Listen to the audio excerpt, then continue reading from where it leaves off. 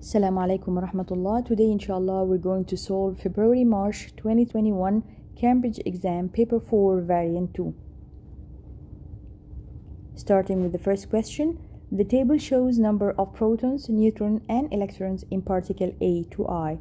Answer the following questions about particles A to I. Each letter may be used once, more than once, or not used at all. State which particle is an anion. Anion is a negatively charged ion in which number of electrons are higher than number of protons. So here you can find particle E, 16 protons and 18 electrons. So it's a negative ion, it's anion. Which particles are cation? Cations are positively charged ions, so number of protons are higher than number of electrons. Here you can find particle A, 1 proton and 0 electrons. Particle I, 20 protons and 18 electrons. So it's positive ion. Don't confuse between anion and cation, which is positive and which is negative. Remember that cations are positive ion, but remember this drawing for a cat that has 2 positive eyes. Third one, which particle are noble gas atoms? Noble gas has complete outer shell filled with 8 electrons. So you have to return back to table. Electronic distribution here for element D and element G. It has 8 electrons in its outer shell, so D and G are noble gases. Which one is a halogen atom? Halogen are group 7 elements. It has 7 electrons in its outer shell. Here you have to know that number of the group represent the number of outer shell electrons. So here element F has 7 electrons in its outer shell, its halogen atom. Which one is group 1 atom? Group 1 has 1 electron in its outer shell. Here we have H. H is group 1 atom, which is alkaline metals. Which one has the same nucleon number? Nucleon number is the sum of protons and neutrons. So here we have G and I. 18 protons plus 22 neutrons, it's 40. And here element I, 20 plus 20 is 40. So G and I have the same nucleon number. Which one causes acidity in aqueous solution? Of course, it's particle A, protons.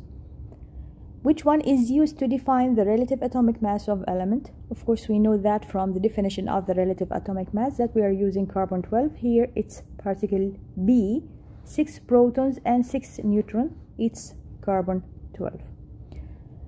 Explain why B and C are isotopes of the same element. Because they have the same number of protons but different number of neutrons. Question 2. The elements shown here are gases at room temperature and pressure: hydrogen, nitrogen, oxygen and chlorine. State which one of these gases is green. Of course, it's chlorine gas. The gases shown here exist as diatomic molecules. State another element which is diatomic and it's a gas at room temperature and pressure. Of course, it's a fluorine gas here because other elements of group 7 are not gases. They exist as diatomic molecules, but they are not gases at room temperature and pressure. When separate sample of each of these gases placed in container, they will diffuse. Describe why gases diffuse. Gases diffuse because gas particles are in continuous random motion. State which one of these 4 gases has the highest rate of diffusion. You have to know that the rate of diffusion is inversely proportional to the molar mass. The gas that has the lowest molar mass has the higher rate of diffusion, and here it's hydrogen. Hydrogen has the higher rate of diffusion because it has the lowest molecular mass. Nitrogen, oxygen and other substances found in the clean dry air. State the percentage of nitrogen in clean dry air. It's 78%. Other than nitrogen and oxygen, identify another element found in the clean dry air. He asked here about element, so it's argon. Identify a compound in the clean dry air. It's carbon dioxide. Carbon dioxide, remember that carbon dioxide is compound, not element. Nitrogen and oxygen can be separated from liquid dry air. State the name of this process. It's fractional distillation. I said that this is a very popular question. How can you separate nitrogen from liquid air? By fractional distillation. Third question here is about ammonia. Nitrogen reacts with hydrogen to form ammonia in an industrial process. Name this industrial process. It's a Haber process. State the meaning of this symbol. This symbol means that it's a reversible reaction. State the condition of this industrial process, and you have to mention here the unit. Include units. Temperature 450 Celsius and the pressure 200 atmospheric. You have to memorize the condition for Haber process. Identify or name the catalyst used in this industrial process. It's finely divided iron. If we increase the pressure, the yield of the ammonia increase. Explain why in terms of equilibrium. Here you have to mention what happened to the equilibrium when we increase pressure. So increasing the pressure shifted the equilibrium to the right side, or to the formation of more ammonia to the forward direction, because increasing the pressure favor the side of lower number of moles or lower number of molecules. Here you can find that the side of ammonia we have 2 molecules, and in the side of the reactant we have 4 molecules. 1 plus 3 is 4. So increasing the pressure will favor the side of lower number of mole or lower number of molecules. It's the same, you can write moles or molecules. It will be shifted toward the right side or toward the formation of more ammonia. Second question, if the temperature increase, the rate of the reaction increase. Explain why in terms of particles. Here you have to mention what happened to the particles when we increase temperature. And this question is for 3 marks, so you have to cover 3 points. First one, when we increase the temperature, the kinetic energy of the particles increase, so these particles move faster. Second point, when it moves faster, more frequent collision occur per second. And the third point, the particles have sufficient energy equal or more than the activation energy needed to react. So here we cover 3 points with 3 marks. Question B, ammonia reacts with sulfuric acid to make a compound which is used as fertilizer. Write a chemical equation for this reaction between ammonia and sulfuric acid. Here, this question is for 2 marks. 1 mark for correct balanced equation and the other mark for a correct formula of the product. So here you have to balance the equation and write the formula of the product, 2 ammonium ion with 1 sulfate group. Question 4, student want to make some zinc chloride crystals. The student follow the procedure here as shown. Step 1, add excess zinc powder to dilute hydrochloric acid to form aqueous zinc chloride solution. Remove the excess unreacted zinc powder from the aqueous zinc chloride solution. Step 3, heat the solution until it is saturated. Step 4, allow the saturated solution to cool and remove the crystals that forms. Question A, write the equation for the reaction in step 1, including state symbols. Step 1, zinc powder plus dilute hydrochloric acid. So here, this equation for 3 marks.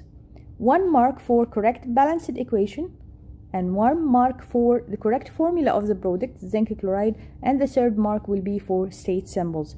So here, zinc powder is solid, you have to write S.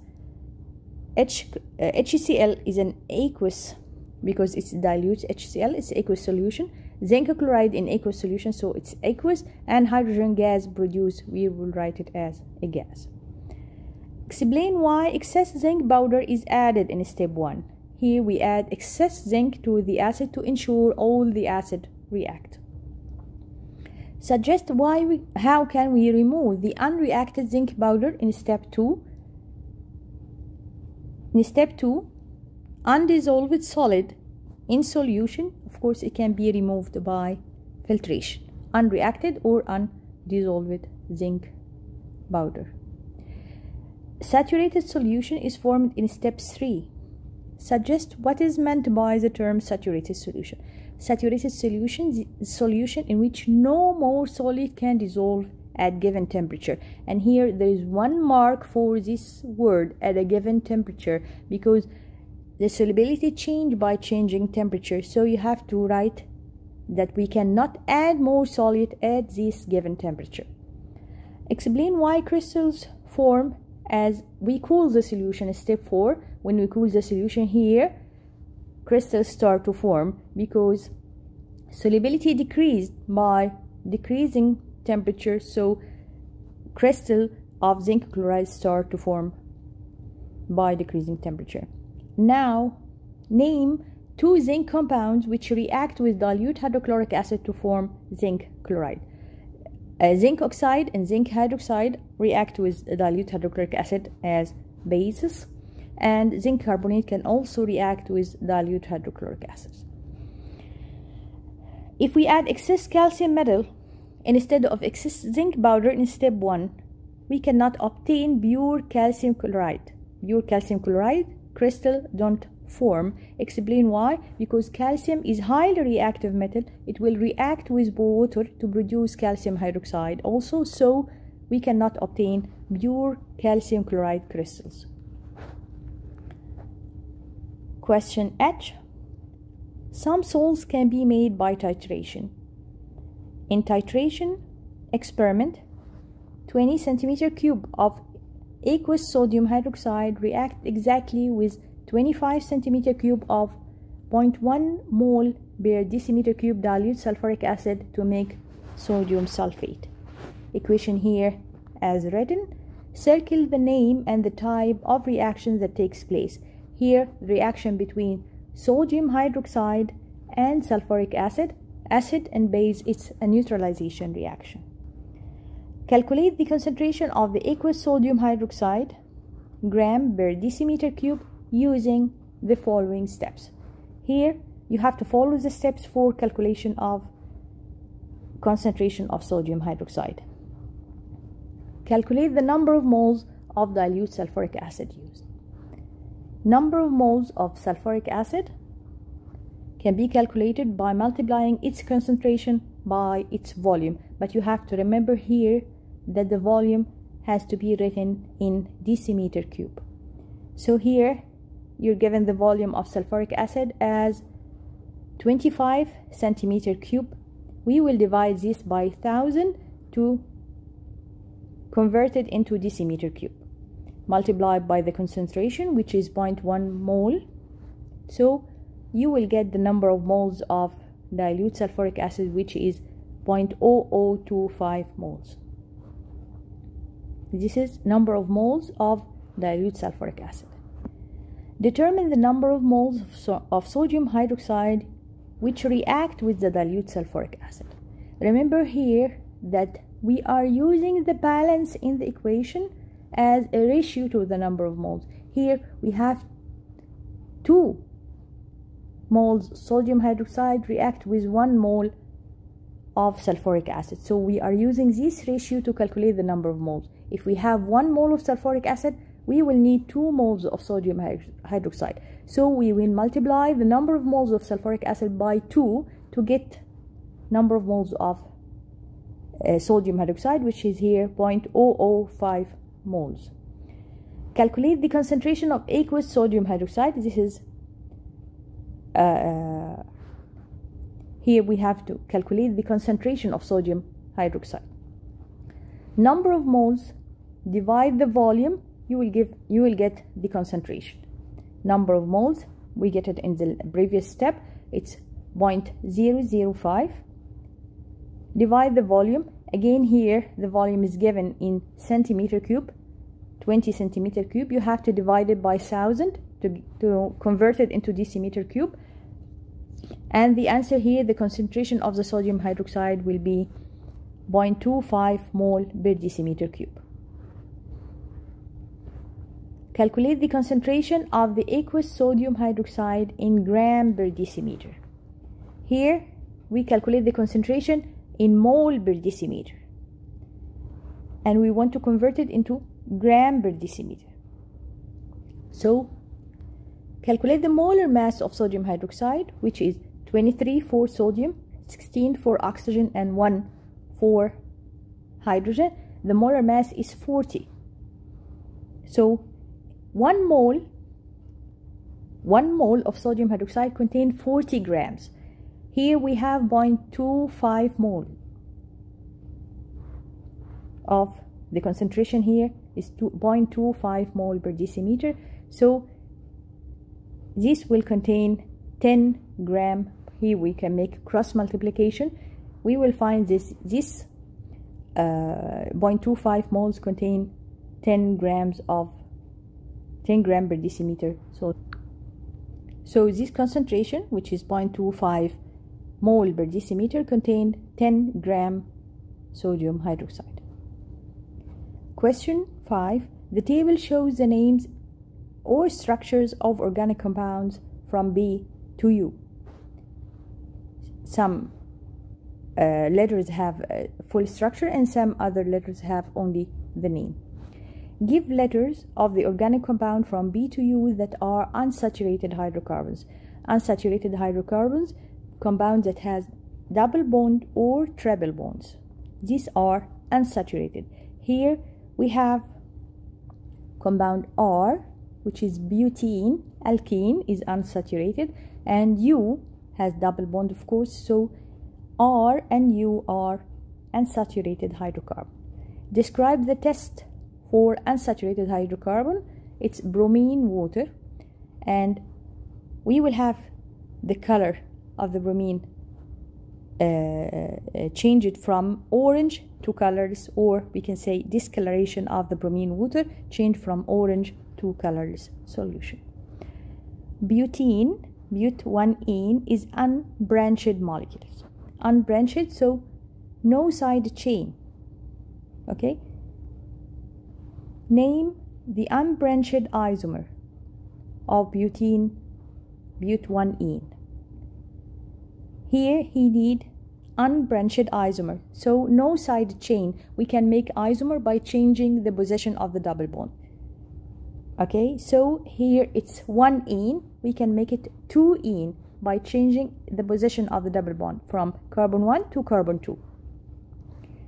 And here, remember to calculate the number of hydrogen atom around each carbon correctly. So each carbon should have only 4 bonds. Draw the structure of the branched isomer of but1ene. Show all the atoms and all the bonds. Here he need another isomer, which is a branched isomer. So we will not change the position of the side bond. We will make the isomer by making a branch. Here it's a methyl group on the second carbon, and you have to add the hydrogen around each carbon to have 4 bonds around each carbon. Here it will be 2-methyl but1ene or 2-methyl butene. So sorry, 2-methyl propene. It would be 2-methyl propene. Question D. Question D here. Dodecane is an alkane with 12 carbon atoms. It can be cracked. Write the formula of dodecane. It's alkane, so from the general formula of alkane, it's CnH2n plus 2. It has 12 carbons, so the number of hydrogen will be 12 multiplied by 2 plus 2, it will be 26. So the formula will be C12H26. Give the letter of the organic compounds B to U that can be formed when dodecane is cracked. Remember that the cracking of alkane produce alkane and alkene mixture, so we will return back to the table to find which particles are alkane and alkene can be produced here by cracking. We will find particle P, is an alkane, R and U are alkene, so these three can be the products of cracking, B, R, and U. Name the reagent and suggest the condition needed to convert organic compound U into organic compound S. U is an alkene. We needed to convert into S, which is alcohol. So to convert alkene into alcohol, we need a reagent which is steam. It's a hydration reaction, but you have to write steam, not water, because this reaction happened at high temperature, 300 degrees Celsius. So the correct reagent here will be steam. The condition, 300 degrees Celsius, 60 atmospheric pressure, and phosphoric acid as a catalyst. Here, 3 marks for this question. You have to write the condition correctly. Organic compound S, which is an alcohol, can be converted to organic compound Q by reaction with acidified reagent. Here Q is propanoic acid. So convert alcohol into acid by acidified reagent. This reaction is oxidation reaction. Name the type of the chemical change that can happen here. It's oxidation. And the acidified reagent is potassium manganate solution. Organic compound T is made by reacting two compounds together. Name the homologous series that the organic compound T belongs to. Here again, back to the table. T, methyl butanoate. T is methyl butanoate, so it's an ester. Name two compounds which react together to make the organic compound T. The two compounds for making ester is an alcohol and acid. Okay? The first part here, methyl, is from methanol, which is the alcohol, and butanoate is from butanoic acid. This is the two parts of the ester. So here he asked to draw the structure of the compound and give its name. Show all atoms and all the bonds. Okay, here the first one is methanol. Methanol is an alcohol with one carbon atom, so, and one hydroxyl group for the alcohol. And the other one is butanoic acid. Butanoic acid has 4 carbon atoms, 1, 2, 3, and the fourth will be for the carboxylic group. Here, for naming of the ester, we write the name of the alcohol first, then the name of the acid. So the first part here, methyl, is for the alcohol methanol, and the second part, butanoate, is for the butanoic acid. This is for the nomenclature of the ester. Deduce the molecular formula of the organic compound T. Molecular formula has to be written as C5H10O2. You don't have to show any bonds or any structural formula as here. This is not the molecular formula. I write it here to be easy to calculate number of carbon, hydrogen, and oxygen in this compound. So you have to write it as C5H10O2. This is a molecular formula. If you write it as a structural formula, you will not get 1 mark here. You can write it just to calculate the number of how many carbons, how many hydrogen, and how many oxygen in this compound. Question 6. Polymers are large molecules built up from small molecules. State the name given to the small molecules used to form polymers, in which polymers are made from monomers. The formula of the polymer here is shown. Draw the structure of the small molecule in which this polymer is made. Show all the atom and all the bonds. Here you have to read the question carefully, because this part you will lose 1 mark if you didn't show all the atoms, if you write this CH3 as one part. Here, to to write the correct formula of the polymer, you have to follow these steps of the monomer. First, remove the brackets, then remove the continuous bonding, continuation of the chain. Third one, remove this N, and then the fourth step is to add a double bond. So adding double bond between these carbons, you have two branches, one for H and the other one methyl group. And for the second carbon, it has also one H and one methyl group. You have to write it as this structure to show all the bonds and all the atoms. So first, remove the bracket and the continuation of the polymer. Third, remove the N, and the last step is to add the double bond. You can reverse this, of course, when we are asked to draw the polymer from a given monomer. State the type of polymerization here. It's addition polymerization. Question C. 3 amino acids are shown. They combine to form a natural polymer.